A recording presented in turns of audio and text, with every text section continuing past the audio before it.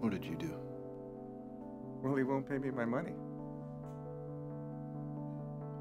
Son, I thought it was important. It's not. Just tell him where it is. Oh, you mean about the treasure? It's not there anymore. What happened to it?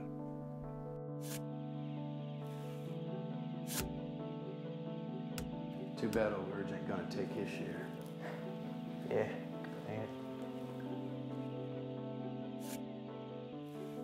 That doesn't matter. What matters, we've wasted almost a week. Mr. LeSueur wants us on the road just as soon as we tie up a few loose ends. Where's the kid? We don't know nothing. Let's leave him out of this. Come on. Why would you know? But my boss is just nutty about loose ends. Well, let's start a fire. All right.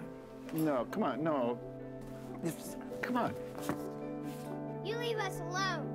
Wait, the gun don't even work. Henry, give me the gun. Henry, ow. Just watch it. Careful with him. Watch it. Ow. Ow. You guys are just making this easy. Time out.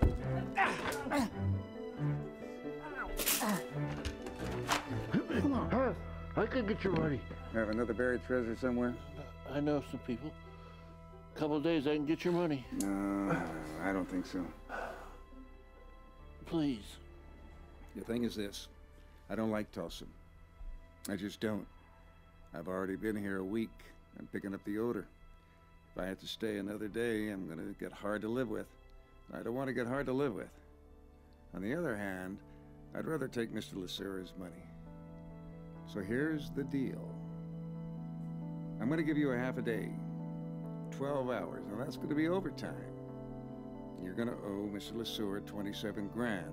27 thou in 12 hours. Follow? Yes. We'll be back at 10 a.m. Bring the kid. No, wait a minute. You think I'm gonna do this without insurance? Grandpa! Grandpa!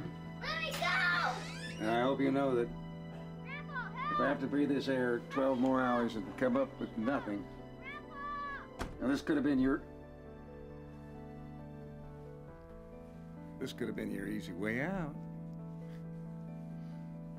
And if you call the cops, it's gonna be bye-bye Birdie.